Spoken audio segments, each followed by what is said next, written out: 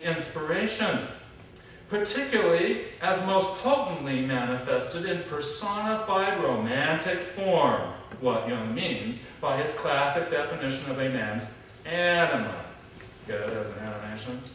By way of such metaphorical understanding, it can be appreciated that sexual orientation and romantic soul are not necessarily in their functioning particularity simply preordained by, nor merely automatic compensation for a person's biological gender, or for a basic bodily identification congruently as a biological male or female, although such causal connections have been usually assumed in classical Jungian thought about human sexuality, but instead are more realistically considered to develop from their own autonomous factors at a later stage of compounding subjective growth, in league with that previously achieved biological identification. Brought out in this way, the basic figuration of the contrasexual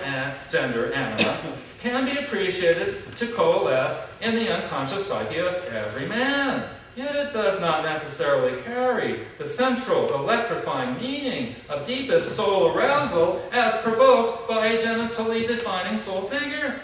Whereas alternatively, when the libidinal essence edipally animates the phallic double, the personified iconic image of a man's own male gender also carried representatively in his unconscious, then it is in this twinning figurational pattern that the elemental genital soul transfixes him and seeks productive romantic union, first in compelling projected form.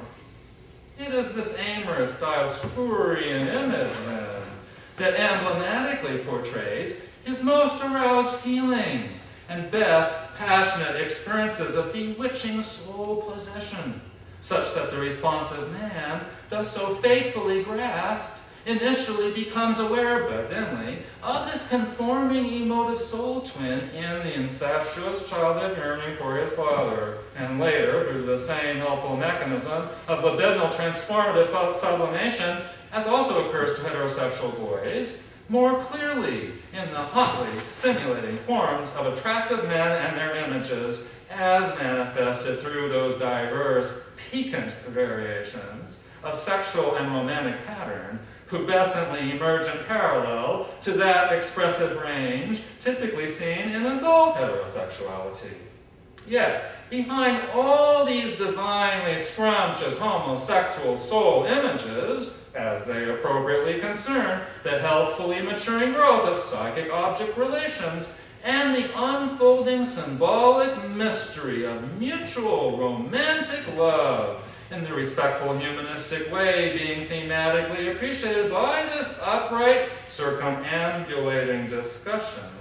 causally lies that entrancing archetypal figure we have been here suggestively exploring, the vital wraith buddy soul, an awesomely erotic male presence as the personified magical twin to one's own penis, a mesmerizingly attentive spirit being,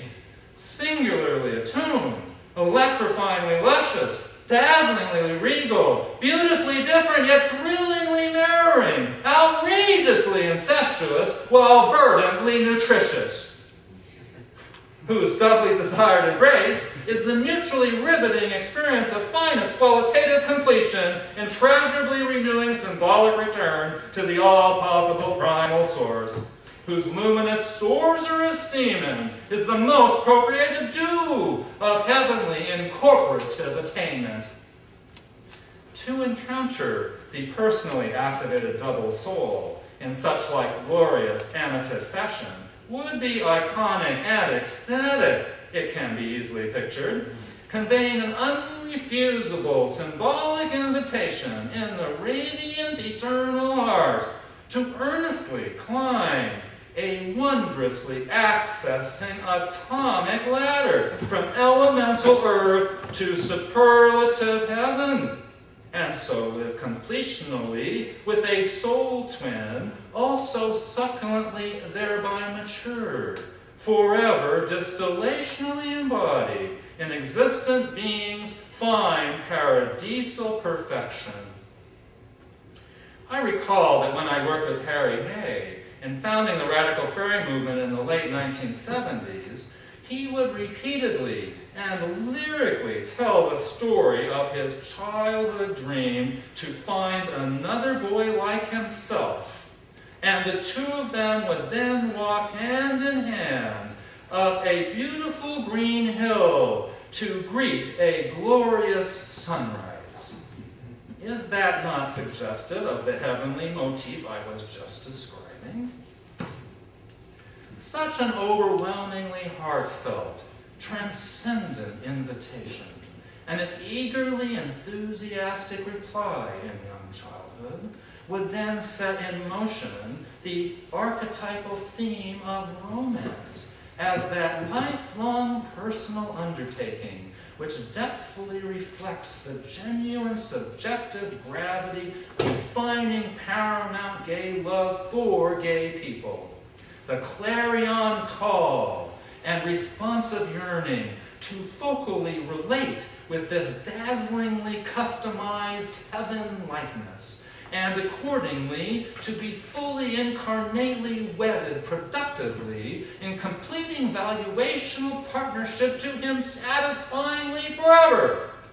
An amorous, tensional dynamic, initiating in consequence a supreme heroic quest, the search for the other self, and there so its geminational metaphysical source. The such-wise chosen child, well seduced by this masterfully rousing romance, richly inspired by the romantic ideals of homosexual love, with that utmost innocent sincerity as only young passion can be, will then most movingly attempt to climb an accessioning divine ladder in his thereby transformable sacred heart, and to do so will capably usher him analogically into an alchemical, perilous journey, conducted phenomenally within his evolving subjective being, by which route the goodly formation of a strong conscious ego and a meritorious gay identity will occur together self-directionally in the developmental context of a nutritively embodying homosexual personhood of increasingly meaningful scope and enhanced substantiating depth. When the intended gay man to be, joyously first transfixed at the age of 3,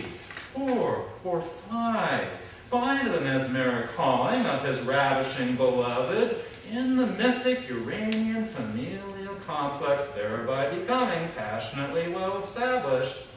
when he spiritedly reaches out to courageously start his stalwart climb on the sensational divine ladder to heaven, he must of necessity grasp the hand of a dark lord as well as that of a light one, because it turns out that the metaphorical divine ladder is ruled over by oppositional twin gods, in ancient Egyptian thought most typically portrayed by the brothers Horus and Seth.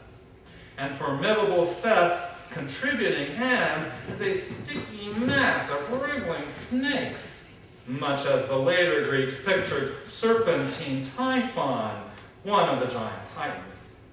By way of a young boy's hearty answer to the numinous call for homosexual romantic love, therefore, a Typhonian reversal twistingly occurs within the nation's subjective realm.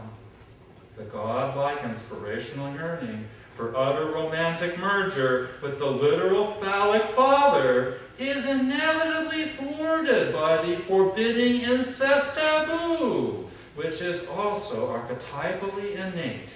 And this developmentally required failure accordingly transforms, instead of only eliminates, the dastardly incest wish into the viable basis for all later amatory yearnings, as that same libidinal change helps better constellate and strengthen a budding proto-ego, already much advanced maturationally due to its initial incestuous wishing.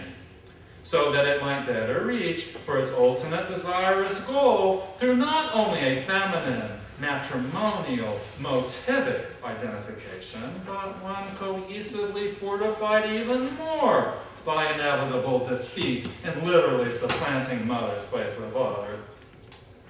The germinating gay ego thus was developmentally supported and androgynously propelled, is cast down symbolically in our imaginary exploration into a subliminal confrontation with the fecund darkness of the unconscious over the now shameful issue of genital meaning as it grows in sensible coherence during the ensuing latency stage of psychosexual evolution. And so that differentiating ego must unknowingly enact the difficult combat of fraternal horus and self.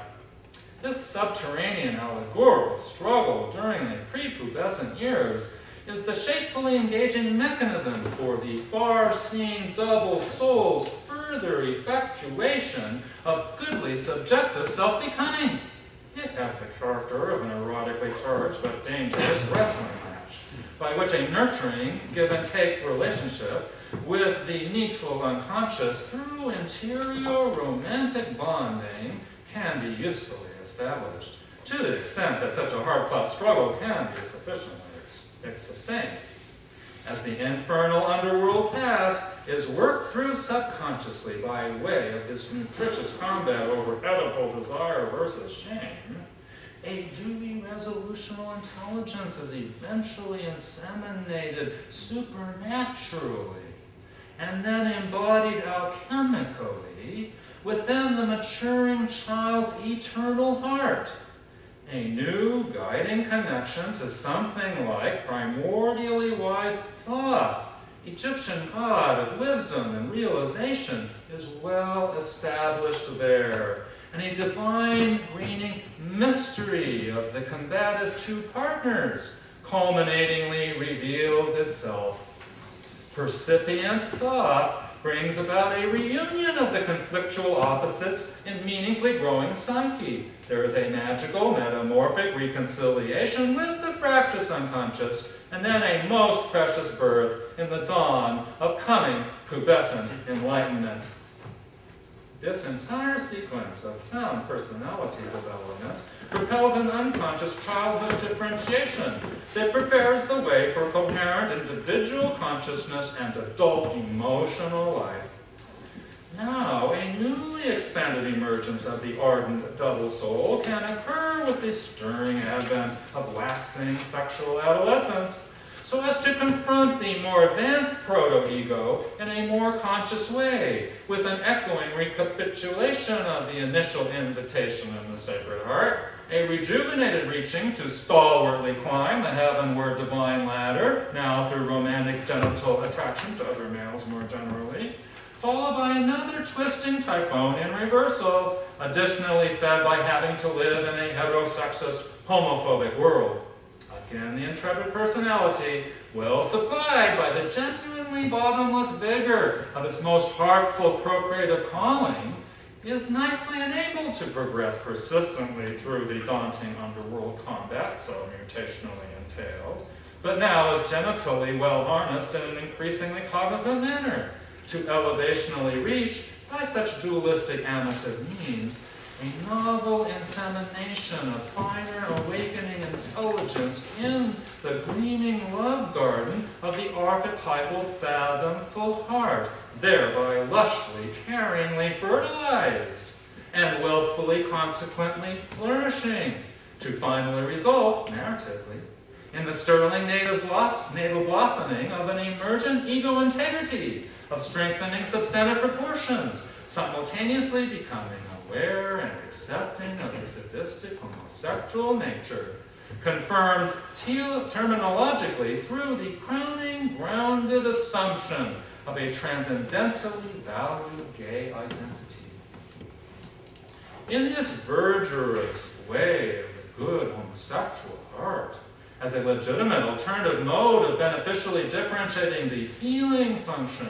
to a heterosexual approach, for the estimable sake of achieving a sure sensibility of singularly meaningful personhood, constitutionally well actualized,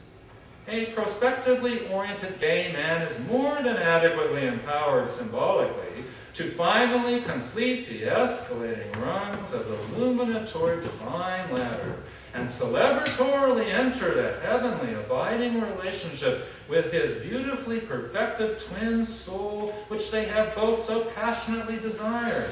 The noble quest rewardingly well fulfilled at this appropriate level of inward challenge and compositional growth, true gay love humanistically redeemed to a satisfyingly embodied adult life, the deserving hero existentially exalted to that valued degree from developmental failure and life-crippling shame. This most